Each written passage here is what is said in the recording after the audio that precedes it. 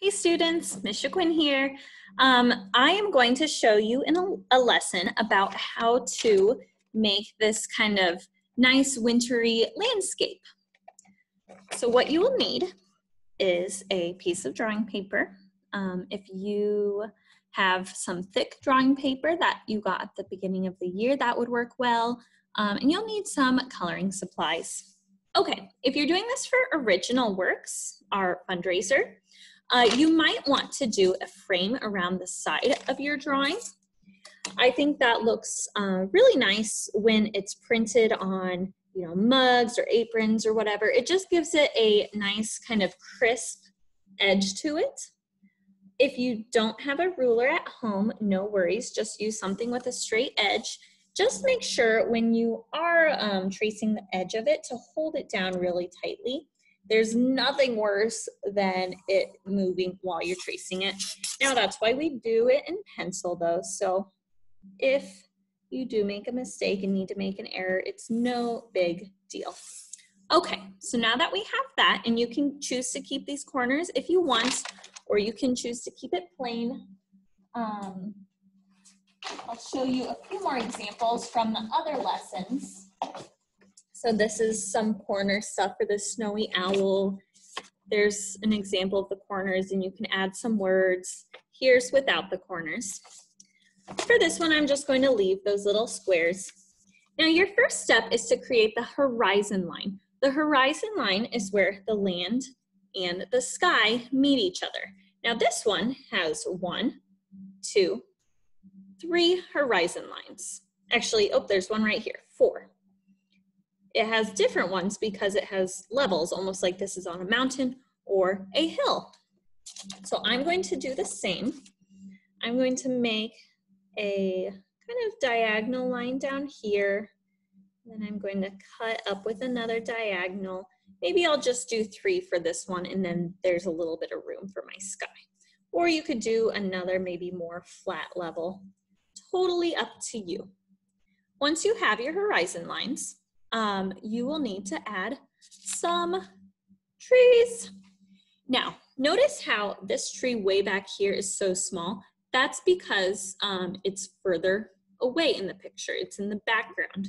The trees that are in the middle ground, so the middle, they're going to be medium-sized. And then the trees and the details in the foreground, or the things that are closest up in the front, are going to be the largest. That's going to create the illusion of depth. For the birch trees, we'll just do some lines going up. So it's going to show that it's really tall. They're tall trees, so that the edge and the top, the leaves are way up there.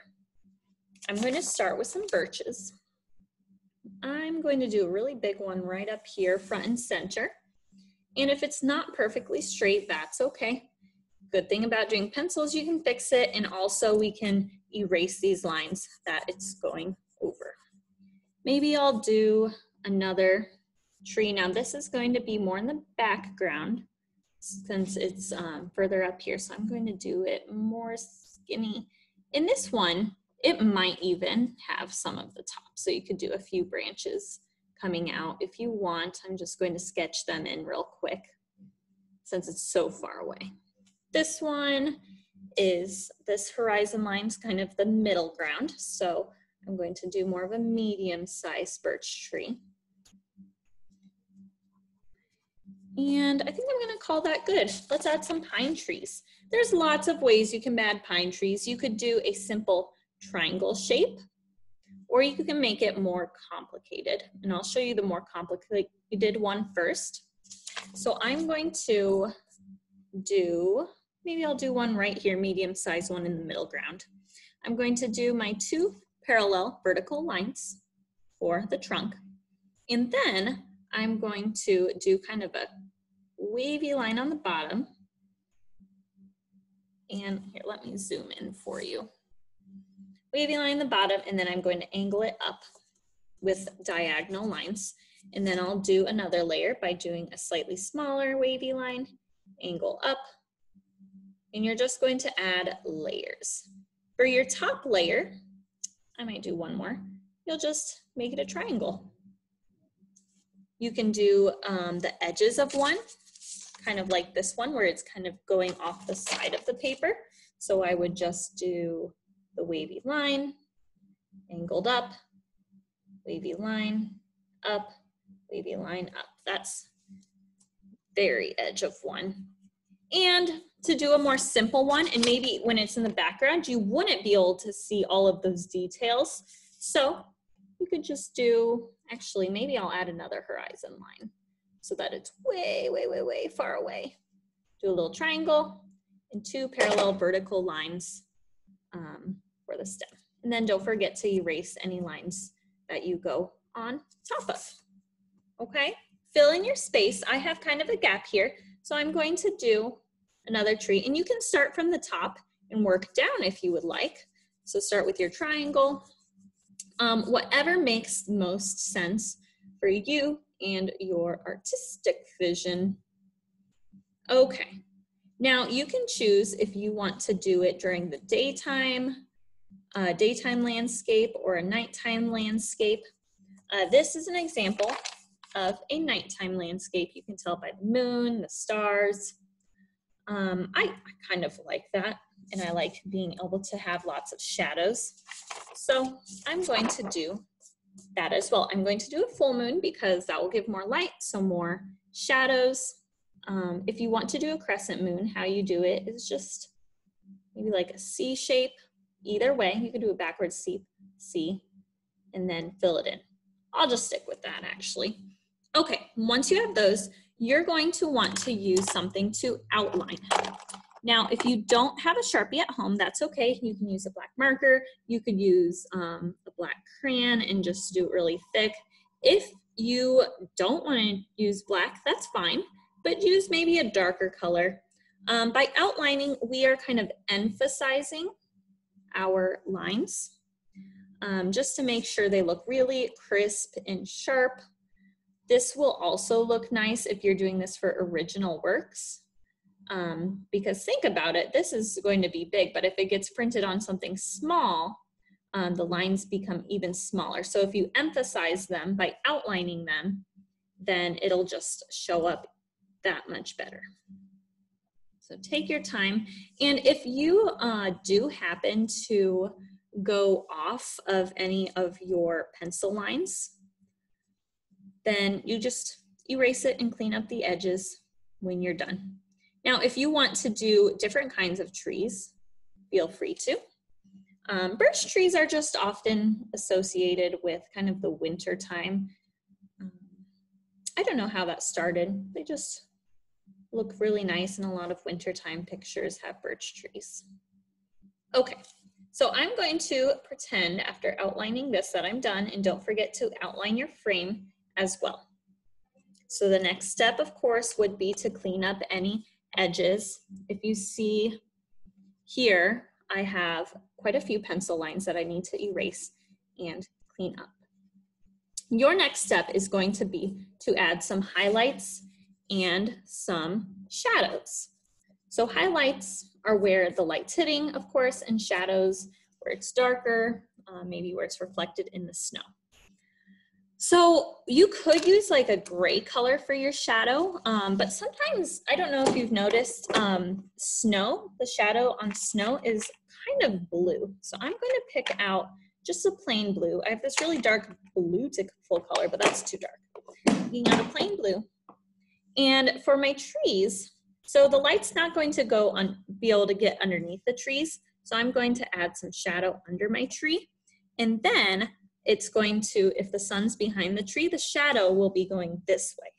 If my moon was over here, then the shadow would be going this other direction, but it's almost directly behind this tree. So I'm just going to kind of lightly do the shape of the tree. Now I have a horizon line here, so I'm going to stop there, because if you imagine it's kind of like a little hill or something, then the shadow wouldn't go on top. Over here, way in the background, I'm going to do small shadows because my trees are small.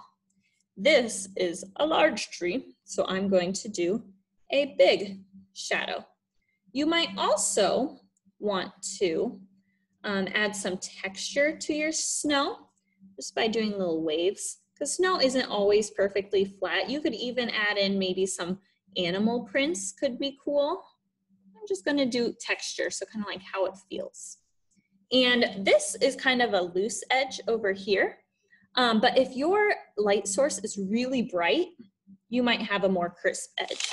You might notice here, right here, this is a crisp edge. Or you can do kind of a loose shadow. So totally up to you. When you are done doing all of your shadows on the snow, you'll want to consider doing your shadows on your actual trees. If you see here, I have some blue, I have some more blue shadows. So I'm going to pretend, so my light source is over here. It's this right side is closest to the moon. So then the side that's furthest away is going to be the side with the shadow.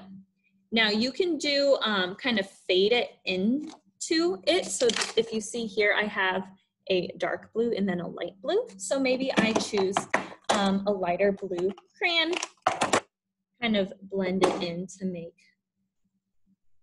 it a little kind of fade into the tree more. You can also vary how dark the value is by how hard you press. So that's an example of how I would do the shadow for this birch tree. For the pine trees, you'll need to decide where it is. So this one's a little bit tricky because the moon is almost right behind it. I don't even know if I would have a highlight on this side. I might have all shadow. But for sure, I'm going to have it on the bottom and maybe near the bottom of all of these. Now for pine trees, they're very textured, right? So I'm going to do more jagged lines for mine, just to kind of replicate the texture, kind of the branchy, viney texture of a tree.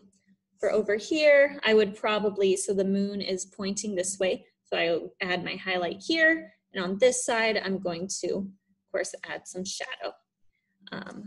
Now, of course, I would have outlined this with this Sharpie by now. So that's how you do that for the highlight. Just choose a lighter color. If I do my moon yellow, then I'll do my highlight yellow. It's going to be on the opposite side of where your shadow is, right? So this side of my birch is closest to the moon, so this is the one that's going to have the highlight. Now, I'm sure you all kind of know pine trees. You can just do green. If you see the texture here, that was made by doing crayon and then overlaying it with marker. Okay, so to get that kind of cool texture, this is actually Miss Goken's example. She used a blue crayon, green crayon, then yellow crayon. So I have my blue, yellow. I would add a texture with green, and then I would fill in all the spaces with marker. And it kind of works as a wax resist.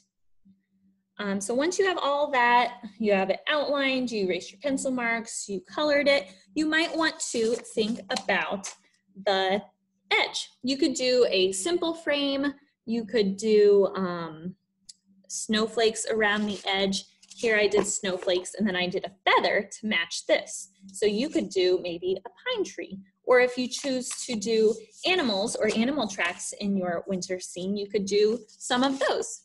You could do hearts, more of just like an abstract design, whatever fits your vision, but just make sure to fill it up, take your time. If you use only crayons, then, you know, make sure you're pressing it pretty hard just to fill in all of those white gaps. All right, if you have any questions for me, feel free to send me an email, shaquin.madison@iowacittyschools.org, or just ask me in class. So I hope you have fun with this and enjoy. Bye, friends.